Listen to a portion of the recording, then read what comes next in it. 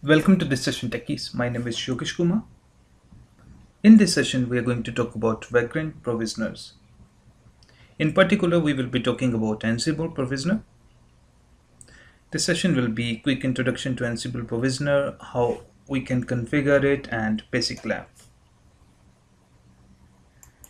So first of all, what is Ansible provisioner? We all know Ansible is a automation tool. The Vagrant Ansible provisioner allows you to provision the guest using Ansible-playbook by executing Ansible-playbook from the Vagrant host. So that's something if you want to automate the installation process inside the Vagrant guest. In that case, you can use provisioner. As I mentioned in last video, you can use shell provisioner, or you can use some automation tool provisioners such as Puppet, Ansible, Chef, Salt. So these are options. So what are the prerequisites for using Ansible provisioner? Basically, you need a host with Vagrant installed, VirtualBox installed. VirtualBox is basically a provider, and a provisioner. In this case, I'm using Ansible provisioner. In case you are not aware how to install Vagrant and VirtualBox, or you are not sure what setting needs to be done, you can refer the below videos which I recorded earlier on Ansible and Vagrant and VirtualBox. So I will share the video link in the description of this particular video. So you can take copy paste the link and search for those videos. Or here you can go to YouTube, just search with my name Yogesh space Vagrant. It will bring this particular page which is on how to set up Vagrant and VirtualBox. And if you search with keyword Yogesh Ansible installation, then it will bring you to this particular video which is on Ansible installation and lab setup. So that's something prerequisite before you start playing with Ansible as a provisioner. So now one question may be in your mind, why to use Ansible or any provisioner over the shell provisioner? Basically, shell provisioner is such as shell commands which you can execute inside your guest machine, or that can be a shell script also. But what is the benefit of using a provisioner, which is basically automation tool? So I will talk about Ansible this time. Ansible can do parallel run of the playbook on the multiple hosts. Let's take example, you are provisioning multiple Vagrant guest machines. In that case, you can do parallel run to configure multiple machines at same time. Next benefit, Ansible is able to support whole stack configuration. It means if you have to install web server, database server, or let's say LAMP stack for a simple example. So you can use Ansible. Ansible can create database for you. Ansible can add database users. Ansible can do other configuration which shell scripting can't do. So that's another benefit. Ansible is able to template the configuration file, whereas shell scripts are not. We all know about Ansible, like we can use templates in Ansible, which is basically to use files which got variable data which you can pass, or Ansible can get the information, but with shell script that's not possible. Ansible can be source control, that's another benefit. If you're using shell provisioner and you want to do a big stuff, let's say you want to configure LAMP stack, in that case you have to learn scripting. But if you're using Ansible provisioner, you don't need to learn any scripting language. Basically, you have to just know the YML formatting, and you have to write the modules, or basically tasks, which particular module you want to use, what is your end goal, that's it. For that, basically for Ansible, there is no scripting knowledge required. That's a big benefit. So next thing, how Ansible provisioner works. When Ansible is defined as provisioner in the Vagrant file, it makes the use of playbook mentioned in the provisioner config to configure the target machine. So whatever the playbook you specify in the Vagrant file, Ansible executes sorry, not Ansible, basically Vagrant execute that Ansible playbook on the guest machine. So I'm repeating, basically Vagrant execute the Ansible playbook on the guest machine. So how the process works? First, Vagrant creates inventory file in the base directory of Vagrant machine. Let's suppose you want, or you have created a Vagrant guest directory. When you do Vagrant init with all the required configuration, you specify Ansible as provisioner. When you first time boot up that machine using Vagrant up, it automatically creates a directory in the base directory of Vagrant guest machine, which contains a inventory file. Then Vagrant executes the Ansible playbook with the options defined in the Vagrant file. Ansible make use of Vagrant user, which is the default user for the communication with the target machine, or you can say target guest. In my last video I have mentioned default user is Vagrant and password is Vagrant for the guest operating systems. If you got some custom machine which you are using some different user, in that case you can define your config in that way. For the authentication, Ansible make use of SSH key based authentication of the Vagrant user for communicating with the guest. Next thing which is important, Vagrant user that got root level sudo access on the guest machine, but with Ansible, when you want to specify that Vagrant can become root, you have to specify that in the Ansible playbook file. So that's something I will demonstrate when I'm giving technical session. Right now I'm only telling theory. So this is the sample, like how Vagrant inventory file looks like when you run Vagrant up. You can see this is the path. I am in this particular directory, which is Ansible guest directory, and path is .vagrant provisioners Ansible inventory vagrant underscore Ansible underscore inventory. This is the basically file. You can see it is using loopback IP and the custom port 2222. As I mentioned, whenever Vagrant machine comes up, it checks which SSH ports are already used, means the netted port. Then it automatically picks a free port and update this particular file. It is using Vagrant as SSH user. You can see here, this is automatically generated. I haven't added or updated this file manually. Then this is the private key. We all know this is a path of Vagrant private key. It is making use of that particular private key for communication with guest in passwordless way. How we can or we have to define Ansible as provisioner. Basically in Vagrant file you have to do this particular stuff, config.vm.provision Ansible. Here it means Ansible is provisioner now to Ansible. Ansible.playbook is equal to playbook. So whatever your playbook name you can define here. Your playbook name may be webserver.yml, lamp.yml, playbook.yml, or whatever name you have to define here. After that end, which means this provisioner configuration is ended here. So one question may be in your mind, where you have to keep playbook.yml file. If you don't specify any path, Vagrant considers that you have kept the playbook.yml file in the same directory where Vagrant file exists or present. So that's something. In case you want to use some custom path, let's say you want to use etc ansible playbook.yml, this is a complete path to file, then you can hard code, you can say /etc/ansible/playbook.yml, but it's good idea to keep your playbooks inside Vagrant guest based dir directory. One another thing you may be thinking, in case you got a role instead of a simple playbook, then how you can define. Let's say you got role with the name role, then you can specify role / whatever path to playbook. So you can continue in that way. So that's something easy. To keep this demo easy, I have kept the playbook.yml file in the base directory of Vagrant guest.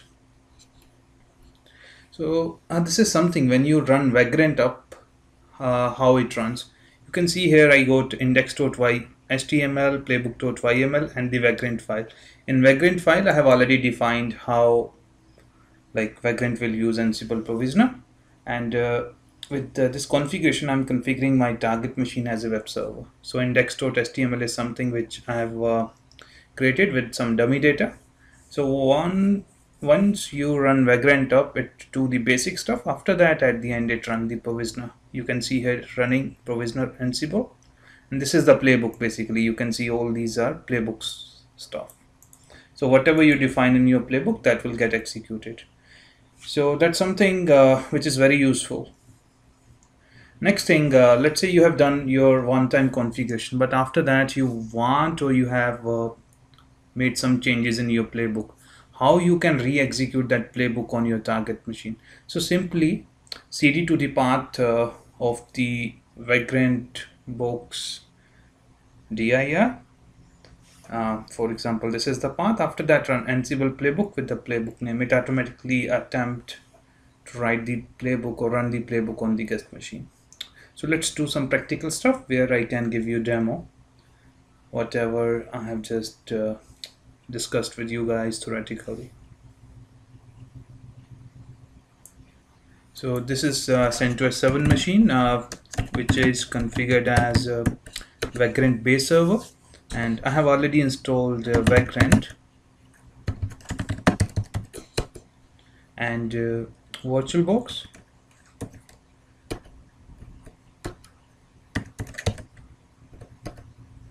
Let me quickly show you version. And I have also installed Ansible.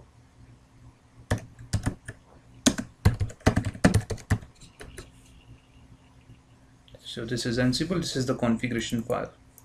Okay, now I'm in directory where I'm going to create Vagrant box. So this is the directory path. I named it Ansible-vag, means Vagrant. Sure. And I have already run Vagrant in it with CentOS 7 image. Now let me show you how I defined Ansible as provisioner. I'm just editing Vagrant file. In case you haven't watched my previous video or you don't know concept of Vagrant file, please watch the previous videos as I mentioned, because that will be giving you idea what is Vagrant file, how the configuration is defined. I'm not going to repeat all things because there is a separate video I've recorded for that purpose. Okay, this is a Vagrant file. Like I have already discussed these options. I'm using CentOS 7 VM box, and this is the provisioner section.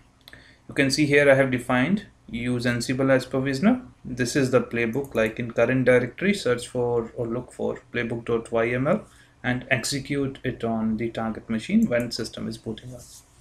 So that's easy. Now let me show you what I got in my playbook.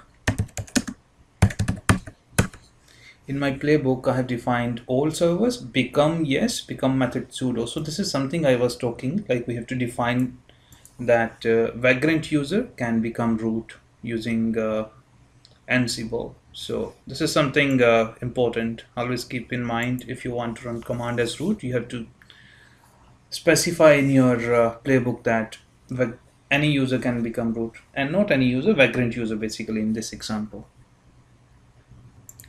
After that, I go to normal task to install HTTP package, then copy the index.html. If you see src is equal to index.html, which means index.html is present in the directory where I have kept the Vagrant file. So default guest VirtualBox path basically. And this is the destination. This need to be permission. After that, notify this particular service or the handler. Then create a rule for Apache, which is IP table rule, then save those rules and start the HTTPD server. And this is basically handler. So this is very easy. You can refer my Ansible videos, which will give you idea how to define the playbook, how Ansible work. So, and let me quickly show you index.html file also, which is very basic one for this demo. I'm only using title, like this is Ansible provisioner demo, and in text I go, this is quick demo how Ansible provisioner work. This is web page on Vagrant guest and is Ansible config. Okay, this Okay, this was something which I have configured. So let me give you a demo how Ansible provisioner works. So simply I will run Vagrant up.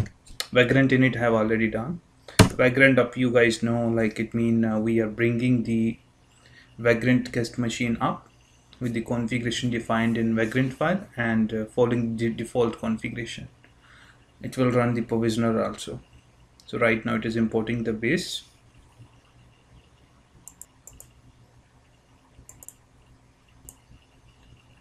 In my Vagrant file, I have defined that port 80 on guest is forwarded with this particular port. I have done port forwarding because I'm running the Apache server HTTPD. By default, it will be listening on port 80 on the guest. On the host side, it will be port 8080. So that is port forwarding I have set up. You can see this is port for SSH, which is forwarded with this particular configuration. On my host side, port number is 2222, which is forwarded with port 22 on the guest. So far it's going good. It may take a couple of minutes to completely boot up. Now Vagrant is updating the image, basically installing the latest packages updates.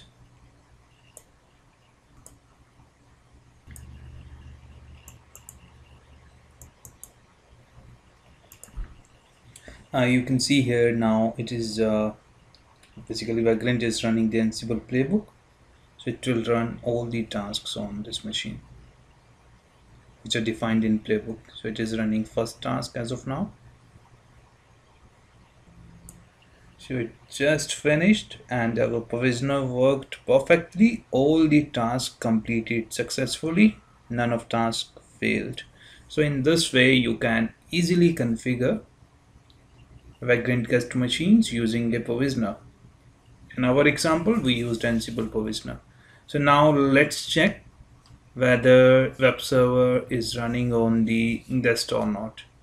So one way, from here I can run elinks 127.0.0.1 over port 8080. Okay, it is giving error, connection refused. Okay, I made mistake. Let me exit from here. It need to be 127.0.0.1 colon 8080. It mean I'm saying try to connect this particular server over port 8080, and this is our port forwarding. You can see here this was the demo text which we got in the index.html file, Vagrant Ansible provisioner, and this is something which we got. It means web server is running on target machine. Let me quit from here. Let me quickly log into the guest machine.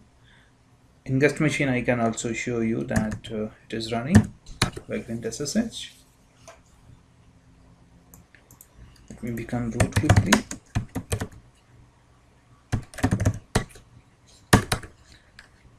I can do sysctl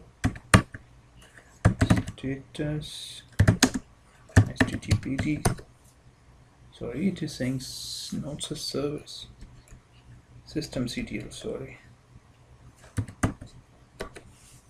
You can see service is running, and here I don't think I got elink. Let me install it.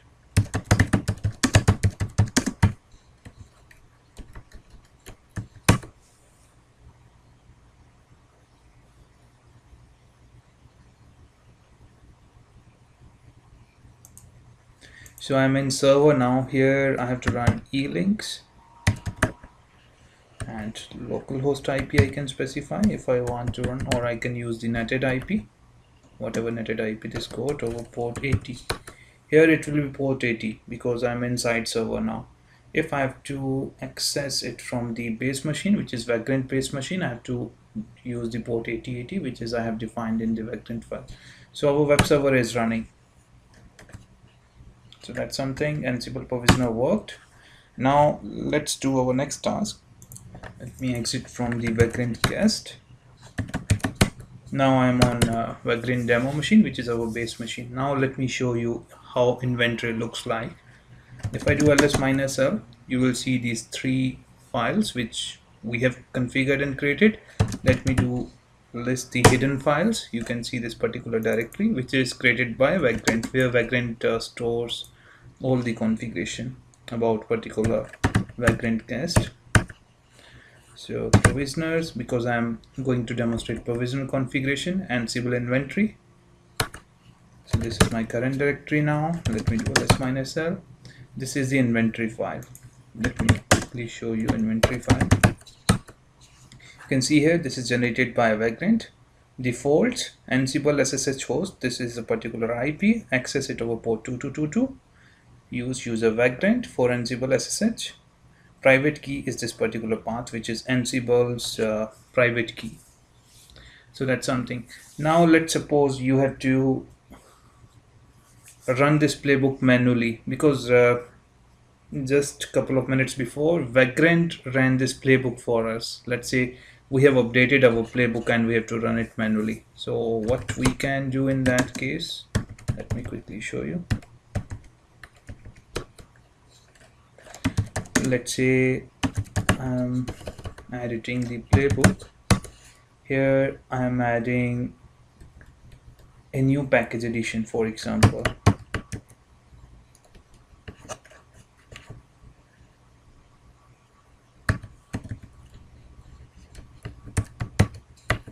So here I'm not giving it any number. Install latest version of, let's say, install KSH.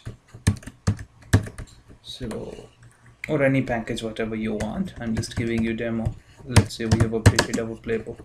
Let's quickly set host key checking to false in the Ansible configuration file. For that, I can simply vi etc ansible ansible.cfg, which is the default file. Let me search for host key. Okay, it is commented now. Let me uncomment it. So it is set to false now. Let me try to run playbook. You can see it is running playbook now. It is checking Apache. Now it is installing KSH, which we just modified. It means in that way you can rerun the playbook with the updated data. So that's something I was trying to demonstrate. If you updated your playbook, you want to run it, only you can update host key checkings to false, or you can remove the entry from known_host file.